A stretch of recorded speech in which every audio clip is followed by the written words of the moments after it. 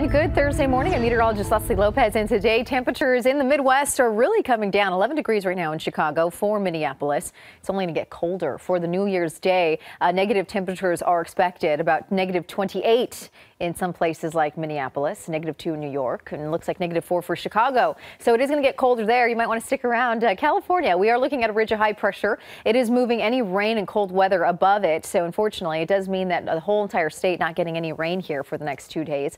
We are looking at 72 out into Dana Point. Today, 84 in Riverside. So we are warming it up, likely to break some records. 79 in Irvine, 81 for Pasadena, 80 in Los Angeles. Really would like to see some rain, but we do have that ridge that's staying stationary, and it's warming us up. We're getting up to about 84 in Ojai today, and that warming trend continues through tomorrow. So for Los Angeles and Orange County, here's your 7-day outlook provided by AccuWeather.